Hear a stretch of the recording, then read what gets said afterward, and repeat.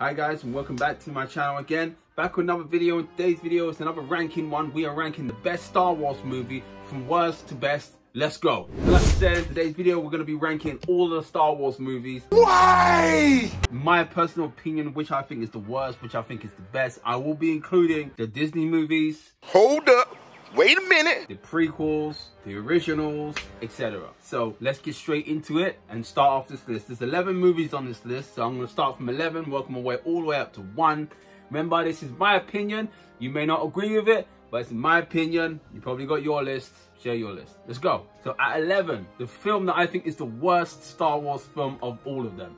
The Last Jedi. Need I say anymore? You just put that film title out there and you'll understand exactly what I'm talking about. The Last Jedi was just worst Star Wars movie, let's be honest, in my opinion anyway. So I'm not even going to waste my energy talking about all the things that I don't like about it, because I could be here forever. So let's just move on. Number 10, Solo. Now, you know how I can tell a Star Wars movie from, okay, this ain't a Star Wars movie. My wife hates Star Wars. Hates it. If she likes something Star Wars, then it's not real Star Wars, because she hates the original trilogy. She does not like it one bit. So if I put something Star Wars on and she enjoys it, I know straight away it's lost the Star Wars feel to it. And Solo, she enjoyed. I did not at all. I thought it was terrible. I thought the actor playing Han was trying too hard to be Harrison Ford, and that's where he went wrong. So yeah, Solo's number 10. At number 9, what I probably think is the most overhyped film of this decade, The Force Awakens. Now, when it came out, obviously, like everyone, I was so stoked when I saw the trailer, I saw Han back, and I saw Leia and all that. I was so stoked.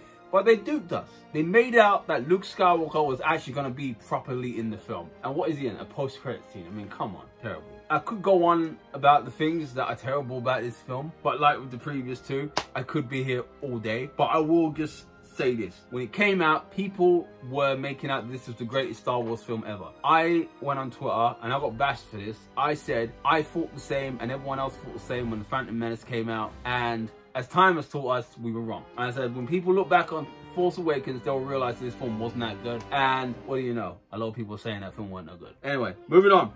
Number 8 on the list. Number 8, Rise of Skywalker. As you can tell, I'm not a big fan of the Disney Star Wars movies, so sorry about the sun. Yeah, Rise of Skywalker. There's a lot I don't like about the Disney Star Wars films, to be honest, and this is kind of prime example of it. I just thought it was stupid. I mean, why is it called Rise of Skywalker for a start? Who's the Skywalker? There's no Skywalker there. It's basically a clickbait title. They're making you think that Rey is a Skywalker.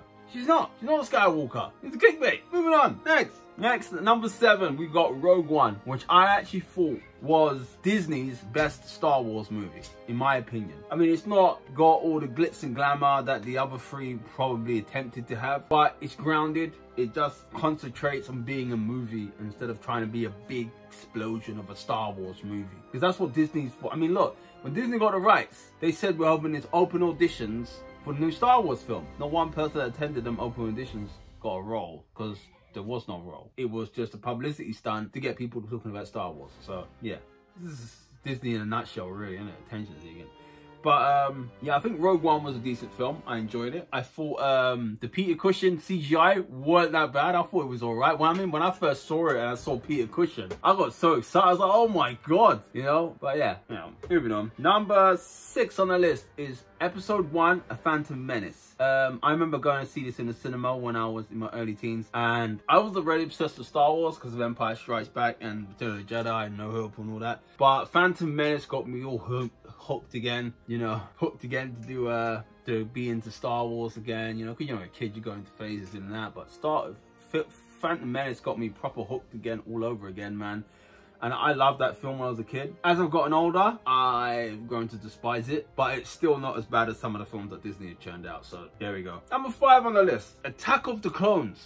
Now, I thought this was actually quite a good Star Wars film, because the prequels have got a lot of heat, you know. Everyone's saying that they're bad, that this, that. Attack of the Clones weren't that bad. I thought it was okay. I mean, as far as the prequels are concerned, I think barring Phantom Menace, I think the other 2 were were okay movies. They weren't that bad. You know, obviously, you know, some worse than others. But yeah, I thought Attack of the Clones was a good film. We got Tamara Anderson making his first appearance as Jango Fett, you know, which he didn't late become Boba Fett. So yeah, I thought it was an alright film. Got Christopher Lee in it. I mean, can't go wrong with Christopher Lee, man. Peter Cushing, then Christopher Lee. But yeah, Attack of the Clones. Next on that list at number 4. When I tell you what number 4 is, you're gonna be like, okay, he's an old school Star Wars fan. There ain't no changing his mind. There ain't. Number 4 is Revenge of the Sith. That's right. The original 3 are all the top 3. And that's quite shocking to me that how long ago Return of the Jedi come out and it's still, them 3 are still can't be touched. Revenge of the Sith is number 4. Everything built up to this film, we were all waiting for it. This is the moment that Anakin's gonna become Darth Vader. And I think, although I've got it as the best prequel, I think the arc of turning Anakin to be this evil could have been done better. I mean, the reason he becomes evil in the first place, it doesn't seem to make any sense to me. To make sure Padme won't die. What's the point if she's not even with you, bro, and she hates you? I really don't get it. It's like, no offense, if the Jedi can't find a way to keep people alive, then I don't think the Sith can. They're lying to you, bro. And they just showed, I guess the way they were trying to show it was that Anakin was that gullible and he wanted to believe it that much that, you know, he just believed it. And he believed that that was what was going to happen. It's like, he gone through all that, bro, and she's dead, you know? So then what I don't get is, if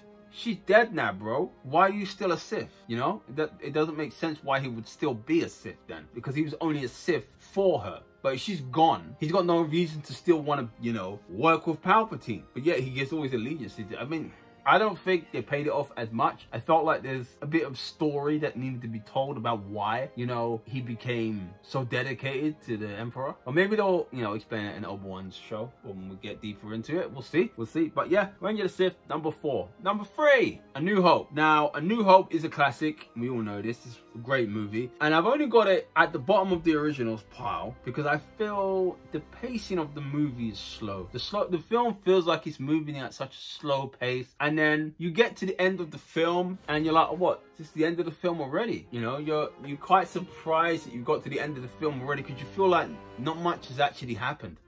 And that's pretty much what the film feels like. It finishes and you feel like you've not really watched the film yet. I mean, obviously, it's a trilogy. So George is obviously trying to, it's almost just a setup for Empire Strikes Back. But if you're judging it on a standalone film, it is pretty boring. So I could understand why some people won't like it, but that's why I got it on the 3rd on my list. 2nd on my list is Return of the Jedi.